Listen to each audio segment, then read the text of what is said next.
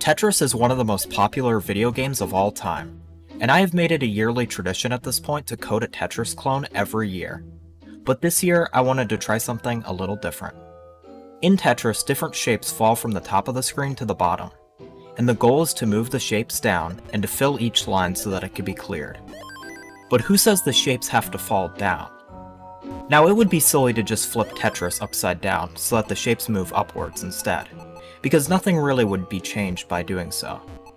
But what if, instead, the Tetris grid was taller, and the shapes started in the middle, and alternated between falling downwards and upwards? This idea would become the basis for what I wanted to create, a version of Tetris with multidirectionality. To start though, it seemed like a good idea to make standard Tetris first. So as all games begin, I created a project and began to write some code to create a window.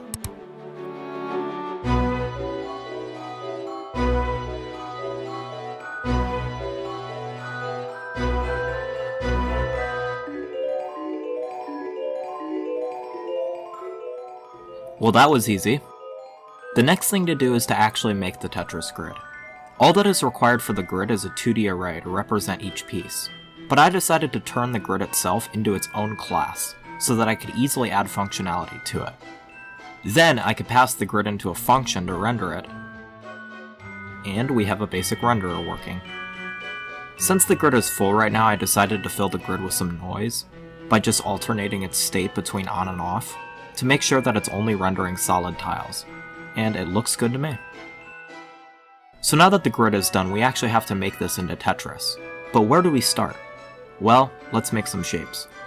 These are all of the shapes in Tetris, and as you can see, the longest shape is the line, being 4 pieces long.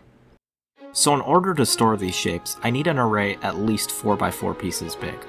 But I decided to make the array 5x5, so that most of the shapes would be centered. Then, I made up a class for the shape to store some basic information about it, such as its current position. So to move the piece, all I need to do is to alter the position of the shape every so many frames.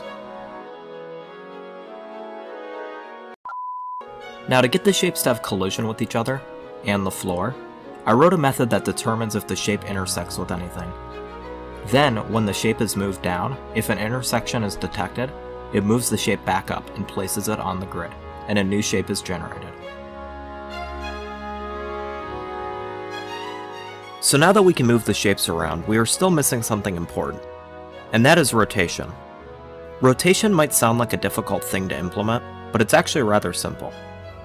I have a method in the shape class called getPiece, and it returns the individual pieces of a shape, depending on where in the array a piece is needed. So to implement rotation, all that we have to do is to modify the position that is passed into the method for each of the 90-degree rotations. And after mapping the rotation to a key, the shape is able to rotate around its axis. Before I implement the multidirectionality, I thought that I would mention that I added a special feature already that I think you might find interesting. Watch this. Yep, the shapes wrap around the sides. Now I'm sure there are 2 questions that come to mind. First, how did you implement this? And second, why did you implement this?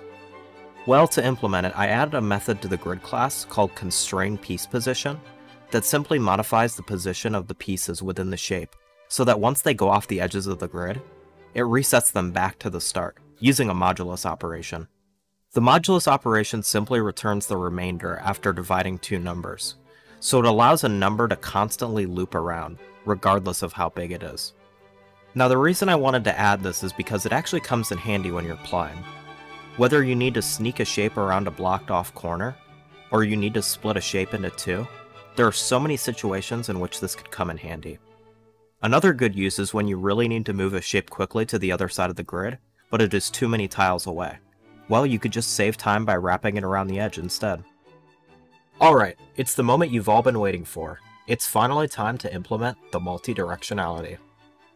The first part of this was to get all of the shape dropping code to flip directions when I needed it to. Perfect! Then I went through and rewrote the line clearing code so that the lines could be flipped in both directions, which was actually a pain in the neck. The problem is that I had to split the grid into 2 sections for clearing. one for the normal area and one for the upside down area, and that requires some decently clever code to do so. But it now works, and I have it so that when a new shape spawns, it changes directions, so it alternates between the two. Now since most of the gameplay is now done, let's spruce this thing up and make it into something truly awesome. Let's go.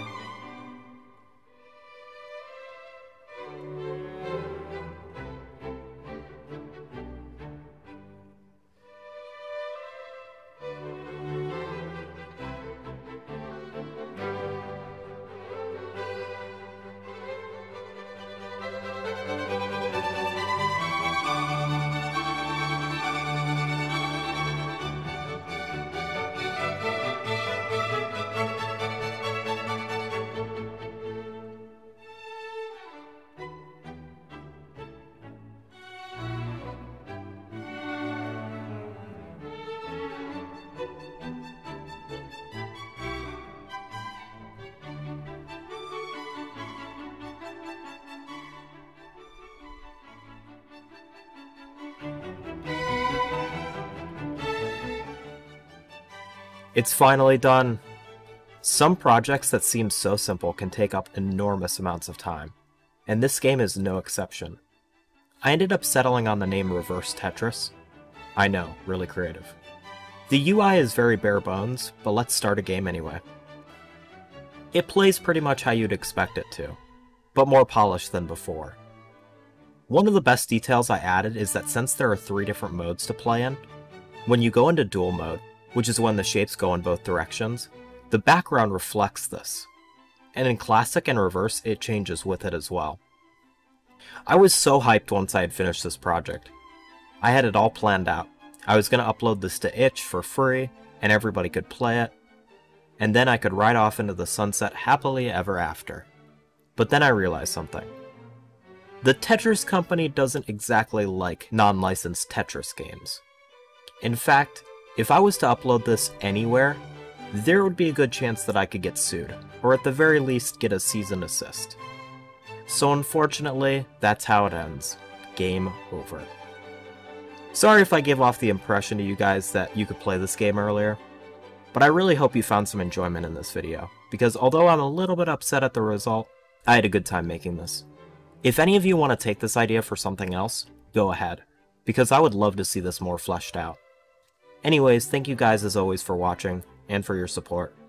You guys mean the world to me, and I want to keep making better and better videos. So I'll see you in the next one. Bye-bye!